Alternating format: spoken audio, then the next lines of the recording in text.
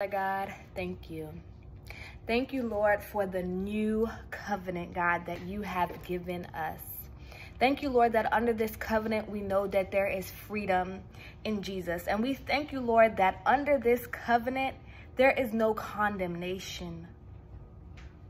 But we thank you, Lord, that this new covenant makes us right with you. Thank you, Lord, that this new way gives us confidence so that we can be bold.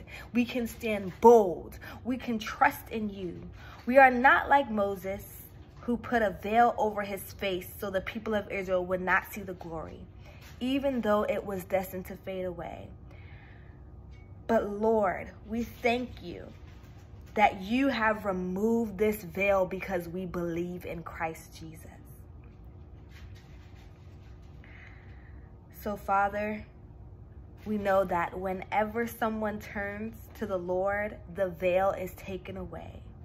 For the Lord is the Spirit, and wherever the Spirit of the Lord is, there is freedom. So, Lord, help us to live fully in freedom every day until we meet again. In Jesus' name, amen.